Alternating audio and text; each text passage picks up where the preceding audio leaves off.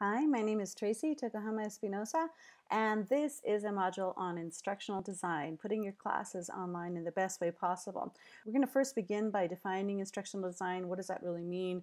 Don't we always do instructional design when we're teaching and learning, but what does this mean in the online context? Then we're going to talk about the steps that are necessary in creating great online classrooms based on guidelines from the Association for Educational Communications and Technology. And they are the oldest organization for instructional design and online learning, but that doesn't mean that they're the best, but we're going to use those as kind of guidelines and jumping off points to talk about different steps that are needed or different types of standards and criteria that we can use to structuring an online course.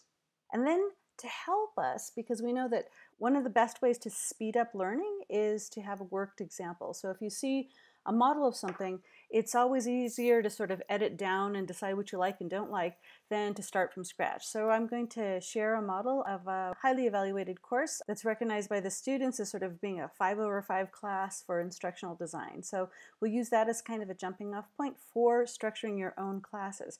And the whole way through, what we're really looking for are what are the elements that you want to incorporate? How do you want to leverage the use of technology to be able to offload some of those things that are sort of housekeeping stuff so that you can have more time in your class to work with your students and do those things that only people can do, that very human side of teaching. So we're going to try to find ways to leverage this in the best way possible to have the best personalized experience we can.